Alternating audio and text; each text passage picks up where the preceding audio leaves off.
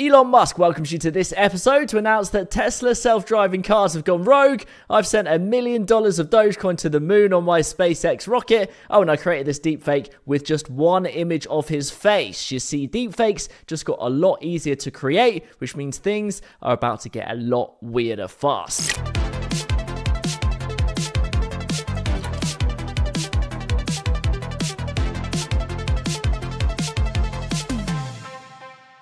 Okay, so the crux of this video isn't that deepfakes are a thing. I'm sure that you know that already, but more that quite recently they've become a lot easier for the average person to do. So we're going to chat through what's been happening, how it works, and look at some of the most common tools that you can use to make them for yourself, ethically, obviously. But quickly, to fully understand this story and realize why everything's about to go up a gear, it's worth knowing some of the journey so far. After all, deepfakes didn't just pop up overnight. People have been manipulating images and videos for years, famously in 90s films like Forrest Gump when Tom Hanks met JFK, a scene which still looks great today. I gotta pay. And in later movies like The Curious Case of Benjamin Button when Brad Pitt was de-aged throughout it. And although pretty amazing, these examples actually used a combination of a few clever techniques. A mix of dedicated performance capture, CGI, i.e. using a computer-generated model of Brad Pitt's face, body doubles, and lots of manual frame-by-frame work as well. And most people wouldn't consider these kind of processes as deepfakes, but it did lay the groundwork for what was to come next. And the next part of the story is the beginnings of machine learning, specifically deep learning. So on a basic level, you can think of deep learning as a way of teaching machines to do what our brains do naturally, aka learn by example. So imagine that you're a kid learning to identify different types of dogs. By looking at lots and lots of pictures of dogs, you gradually begin to understand the differences between breeds. This is essentially how deep learning works. You feed a machine a lot of data, like lots of images of dogs, and over time it learns to recognize patterns and features in that data, like differentiating between dog breeds. And you can go a step further by training the machine to get better at this deep learning using something called neural networks. Basically lots of algorithms that learn to recognize all sorts of patterns within the data set and get better and better over time. Not dissimilar to how the human brain works. Alright, hopefully you're still with me at this point, because that leads us on to the next stage in the deepfake story, something called GANs. And this is where it gets really interesting and is really the birth of the amazing deepfakes that we see today. So GANs, or generative adversarial networks, some big words, are a type of deep learning model that is essentially gamifying the learning process. So I'll explain. So you can think of what's happening here as two big computer brains essentially competing against each other to try and outsmart each other for a given goal, e.g. creating a deepfake of a celebrity. And the two computer brains play slightly different roles in this process. So in the example of trying to create a celebrity deepfake, Computer Brain 1 has the role of being the counterfeiter and is trying to create realistic fake images of the celebrity. Computer Brain 2 has the role of the detective, and it's using its data set and training, and it's trying to spot these counterfeit images that the first one is creating. Every time Computer 2, the detective, does spot an error, it feeds it back to the other computer brain, which then learns and keeps trying again and again. As you go throughout this process, both computers are fed with more data, and they repeat this process until the detective one can't tell the difference between a fake or a real image anymore. Both of them have got so good at it, and that's when you end up with a convincing deepfake. Obviously, that's a massive oversimplification, but kind of captures the essence of how these things are created. Another good example that I heard that describes this process well is to imagine that you want to get better at a sport, say for example tennis. So the best way to do that would be to play consistently against someone who's had more training and is better at tennis than you. To begin with, you'll get beaten repeatedly, but as you learn from your errors, play consistently for a long time with new information from the best coaches in the world, you'd eventually get better and better until both of you became tennis experts. So that's kind of what's happening here. The machines are becoming experts at a given task until they essentially perfect it. And there's an amazing website, it's called thispersondoesnotexist.com, that demonstrates exactly this. So it's used this technique to essentially master creating realistic human faces that don't really exist. So you can hit refresh and it's generating a new one every single time. So when you follow these processes through on multiple frames with video coupled with voice cloning, we suddenly get an explosion of pretty convincing deepfakes. So let's have a quick look at some of the best and most hilarious ones. Obviously, if you're on the YouTube, you can see this. If not, I'll link them down below. So Control-Shift-Face is an amazing YouTube channel. You might have seen some of these. They've got some of the best examples that I've seen. They recently added Trump into an episode of Better Call Saul. Who's this?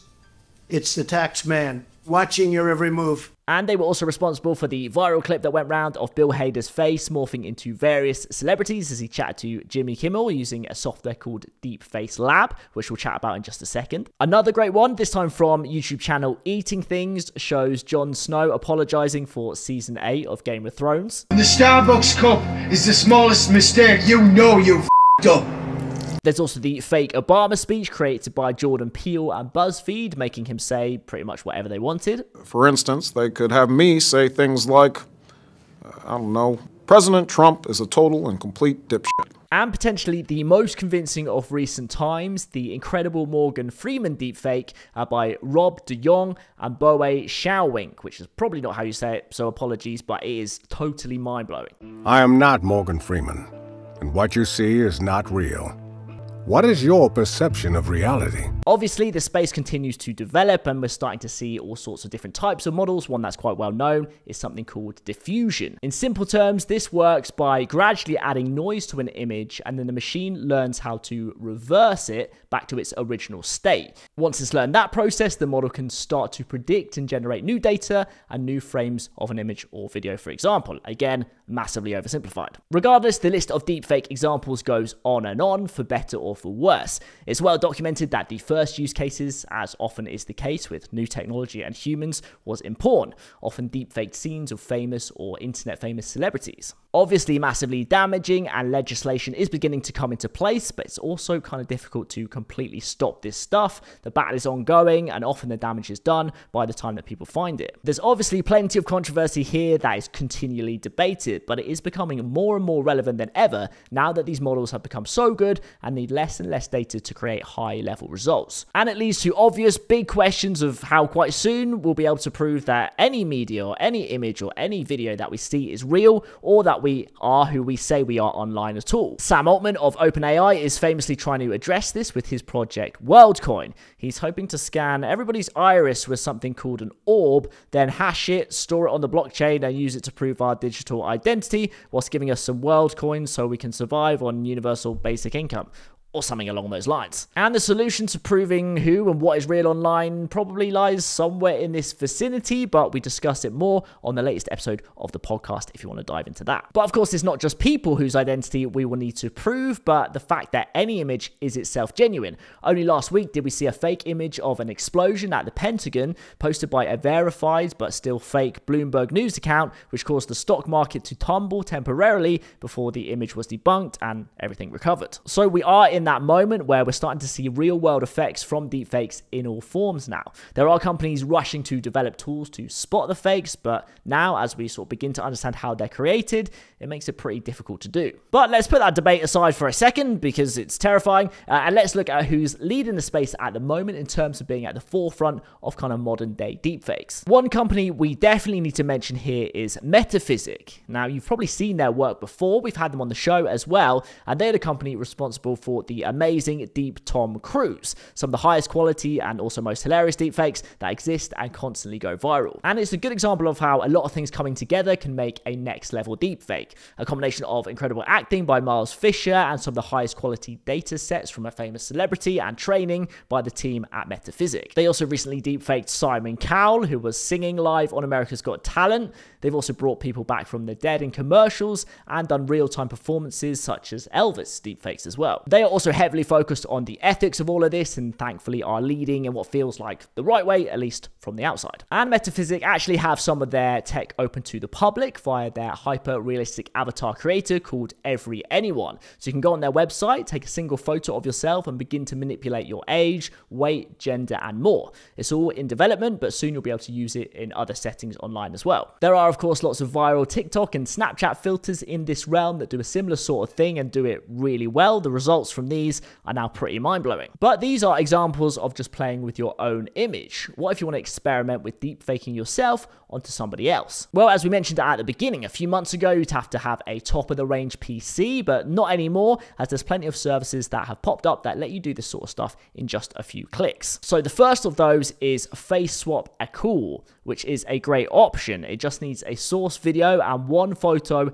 and gives really incredible results. It's on a free trial and then it's a paid plan, but I was pretty blown away by what it churned out. It does take a few minutes to complete it, but it's worth it, and I'll leave the link below if you want to have a play with that. Swapface is another absurdly good option that lets you deepfake yourself in real time on live streams in seconds. The results aren't perfect, but they are really, really good for the simplicity and ease of use of doing something like that. The video and GIF options, however, are a big jump up. It's pretty wild that this stuff is now so easy and so accessible. Deepswap.ai is another really fun tool that lets you put yourself in famous movie scenes or GIFs and memes. Good one to send to friends and family. Another ridiculous but fun one is Wombo, which is focused on lip syncing songs. Obviously, it's less realistic, but it's still fun. You just need to upload a single image and then watch yourself or other celebrities singing in absolute chaos. If you do want to get a bit more serious with this stuff and you have a decent PC, your next port of call is probably Deepface Lab or Deepface Live.